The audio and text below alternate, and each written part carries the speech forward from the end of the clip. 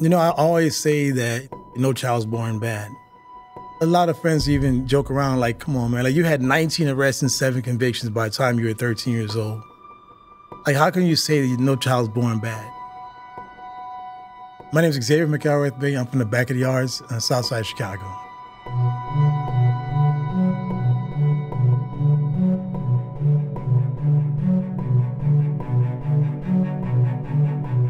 I was a kid who was just following the crowd.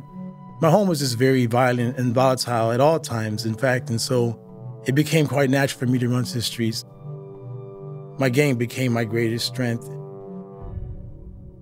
Whenever I needed a place to stay because my stepfather was being violent, I knew I had my friends. As soon as I hit the streets and as soon as my friends became a part of the gang, we had access to weapons. You know, you find yourself wanting to go venture off and to see how they look. You want to see how they feel. You want to pick one up. Some friends and myself, we pulled the guns from underneath the porch. We saw this very long .22 Smith & Wesson revolver. It looked like a Yosemite Sam gun, like one that you would see in cartoons. We were intrigued by it. My friend was playing with it, spinning the chamber, and within moments, while not realizing the gun was pointing directly at me, the gun went off. I was shot in my face beneath my left eye. And so if you see a small dimple, it's really not a dimple, it's a bullet hole. Blood was rushing out of my mouth, out of my nose. Right then and there, I just knew for a fact I was gonna die. And I remember asking God, why me? You know, why me? One of the first questions a police officer had asked me, he said, who shot you? And, you know, even though I was laying on what could have been my deathbed, I knew for a fact I wasn't gonna tell my best friend. We may have not been the best influences to each other, but we were truly the greatest consolation in each other's lives. I just wanted a sense of, you know, camaraderie and love, and I felt it in the streets with my friends. That particular phase of my life didn't last long, because at 13, I was already being charged with murder.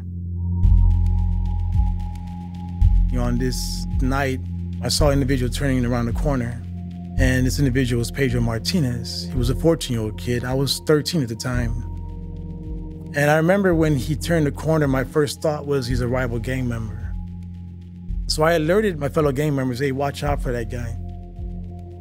You know, I often say I wish I can go back to 51st and Loomis and just stop him and say, you know, go that way. You know, don't come this way. He was killed.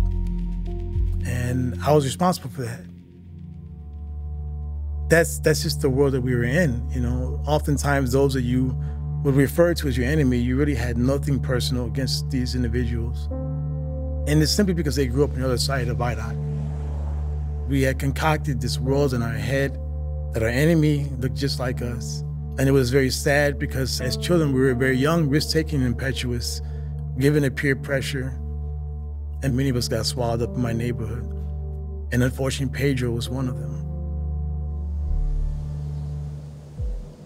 I remember very vividly feeling as if I had done the most horrible thing ever, and that I would never be forgiven, and that God would never look down upon me with favor. I was given a 25-year sentence. The state's attorney, he said, the defendant has an extensive juvenile arrest record indicative of a violent nature. He was saying that in a sense, I would never change. I came out at age 26, and when I came out, I didn't really know what my life would become. To think that, wow, Xavier, you know, you made some horrible decisions. You had 19 arrests and 7 convictions. But looking back, you know, it's not hard for me to understand why. If you feel like the gang and the life that you're living is the only source of love and support, then you're given to destructive behavior.